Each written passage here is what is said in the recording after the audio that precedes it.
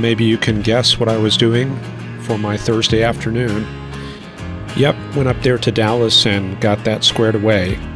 It's definitely a good feeling. Kind of feels like maybe we're just starting to get things back to normal. Well, here's what's going on across Texas. Even though we've got clear, sunny skies, we've got a compact Pacific system coming out of the Rockies. And there it is, the surface low located in the Guyman area with a cold front actually coming far south into southern New Mexico.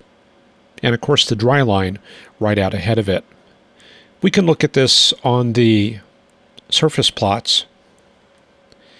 And there it is. You can see the winds swirling into the Panhandles right there. Northwesterly winds in New Mexico, west winds in the Texas Panhandle, and north winds in Colorado. And that's a cool wind with temperatures in the 50s. And you get all the way back towards Colorado Springs, and it's actually in the mid-30s. The warmest air located, looks like around Borger, also Childress, pretty close to that dry line, and we can go ahead and draw all the features. There's the low pressure area. Looks like the dry line pretty much runs right down the caprock. The cold front, it's going to be running about like that. And then the warm front, a little bit further north than I thought. Well, actually looking at the plots, might have to bring it kind of like that. But it does look like it extends up into eastern Kansas, where we have some very warm temperatures. So I'm going to go kind of like that for the positioning. Let's go down the dry line, and we can probably catch a little bit of that cold front. What you'll notice is that when we transect this from east to west, we hit the warmer air right behind the dry line. Temperatures in the low 80s. You can see some dust being kicked up, but then they drop off from 81 down to 77 and down to 73. That's an indication that we're probably getting back into the cold air mass. So it looks like that cold front may be running something like that. Because typically, if this was all in the dry sector, temperatures would be in the upper 70s to low 80s. This is actually a fairly cool air mass. So that's something to keep in mind when you're analyzing weather during the springtime. The dry line, let's locate that. It's definitely a very dry line. And you can see the dew point temperatures back behind it, teens and single digits, but out ahead of it, only 40s. So moisture is definitely a problem this afternoon. And let's look at that moist sector across Texas. 50, 51 there at Del Rio, way to the south. Yep, that's the moisture coming in, and there's just not much of it. 45, that isodrosotherm is going to run something like that. And then the 40-degree isodrosotherm, just very roughly up into Oklahoma City. So we're obviously not going to support any severe convection on a day like this, but things are certainly very dynamic with winds gusting up to 35 knots at Lubbock with dust. There's the visible imagery. We've certainly got forcing, lots of mid and upper level clouds right there, right along the dry line, but very little in the way of low cloud. I'm not really seeing a low cloud field at all. This is mostly altocumulus layers with some patches of cirrus and maybe some high clouds in the 20 to 25,000 foot range. Right around Lubbock here, you can see that dust being kicked up right there at the very end. That's it. Not much of it. And then further out to the west, that looks like some lift along that cool front coming out of Colorado. And out around Branson and out in the Arkansas Ozarks, some forest fires. Yeah, those are showing up pretty well. Yep, there it is with the county overlays. That looks to be just west of Clinton, back towards just north of Fort Smith, somewhere in that area. Well, nothing on Twitter about those fires, and The news stations don't have anything either in Arkansas, so who knows? So looking at this, I might be inclined to fix the locations of these fronts. And putting in those fronts, I think it's probably going to be a little bit more like that. Yeah, 69 there at El Paso. It's dropping, even though it's mid-afternoon. That's going to be the Pacific front coming through. And then the warm front. Yeah, I'm going to go with a placement something like that. There's the observation sequence at El Paso, and it looks like the frontal passage took place right around here. You can see those winds gusting out of the west up to 29 knots. Typically, that's not something we see behind the dry line at 8 in the morning. So that's going to be the Pacific front, and then the afternoon just dominated by very gusty conditions, 23 gusting to 34 knots on the last observation with a dew point of 14 Fahrenheit. So where does that leave us in terms of convection? Well, looking at the Texas Panhandle here, I'm not really seeing much that would support deep convection. As I've mentioned earlier, these are mostly mid-clouds, just a lot of grunge in the mid-levels, and I'm not really seeing that low-level field coming together. And there's another look to the south where we've got a little bit of forcing along that dry line. The moisture is down there, but we're not even really seeing a stratocumulus field at this hour. So moisture is definitely hurting. Is it possible for a last-minute Hail Mary? Well, here's how the dew points look.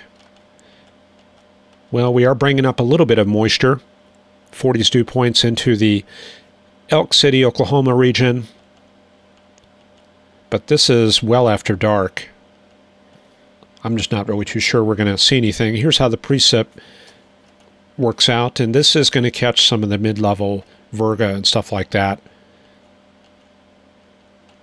Looks like it pops out a couple of showers out around Weatherford, around Clinton, but I'm pretty sure that those are going to be high-based. We can take a look at the inflow by pulling up a skew-t. And you can see that it is mid-level moisture there, very little in the lower levels. Let's go further south, try to make sure we're not in some sort of virga outflow. And yeah, there is moisture, but it is scarce, and the atmosphere is kind of capped. So a lot of the precip we will get is going to be elevated and mostly rooted in this elevated layer up at about 6,000 to 7,000 feet. But wow, look at that shear. That's just tremendous. If we had more instability, we would almost certainly be seeing tornadoes on a day like this. So this is a weather system that wants it to be May on the calendar. Unfortunately, we're about 2 months behind the curve. Well, elsewhere around the continent, Quebec getting battered by this old occlusion that's way out east, and it's still bringing in this gusty northwest wind, seeing about 19 degrees around the Montreal area, much colder up to the north. But out on the Canadian prairies, even though we have northeasterly wind, it is much warmer compared to 2 weeks ago. Even up at Fort McMurray, 41, and we go up to the north. Now, we are picking up a 1050 millibar high, and during the wintertime, 1050 millibars, that really gets our attention because that usually implies a very significant polar air mass. Well, we do have that. It's minus 34, and I'm sure because of these high pressure readings that this has some depth. However, not very much southward extent. Looks like the leading edge about like that. So the very intense cold air mostly just confined to the high Arctic. And that could come south, but there's just not a lot of volume. Even you get out towards the Mackenzie River Delta, out near Inuvik, it's only minus 13, and it really warms up as you get into the area west of Yellowknife. So just not very much horizontal extent on this air mass. So let's see what we're looking at in terms of dynamics.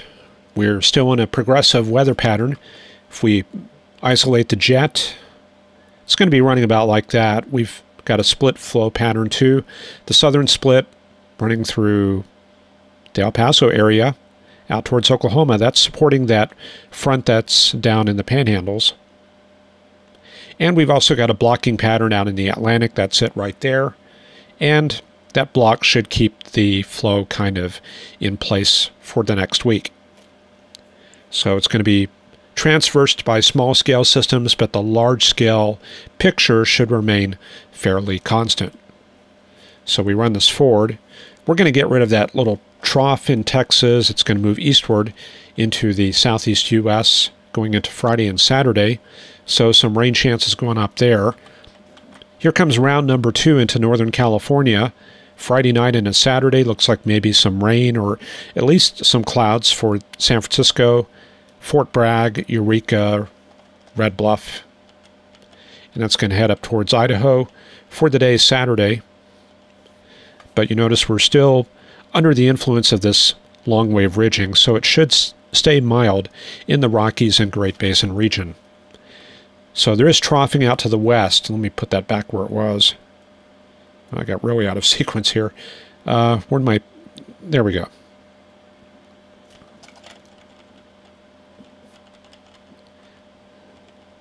So with that troughing out to the west, we're probably going to see another wave coming into the West Coast region. There it is for Monday. Now, we still have ridging out of the central U.S., so that's going to keep things kind of fair in places like Kansas, Colorado, Louisiana. Don't have any deep systems approaching the area until maybe later next week. And that's going to be with a southwestern U.S. system right there. That's the Jet Max. And very likely the fronts are going to be looking something like that late next week around Thursday. So things will probably start getting active. And since this is mid-March at the time of this map, there could be some thunderstorms. And I think with the flow being kind of stagnant, I think that may give time to charge the atmosphere with moisture. Let's go to that chart and see what the moisture's doing. Now, we saw yesterday it was lurking down to the south of Texas. That's it right there, coming up the Rio Grande, but not enough to interact with this system we have today.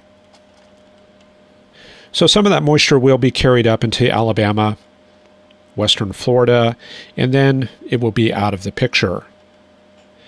So here we go. We're charging up the air mass again. Now it's starting to flow northward Monday into Tuesday. However, we don't have any weather systems coming into the Great Plains until Friday. So that's going to give things a chance to charge up. And you see that moisture starting to increase 1-inch amounts over Oklahoma and Texas and Arkansas.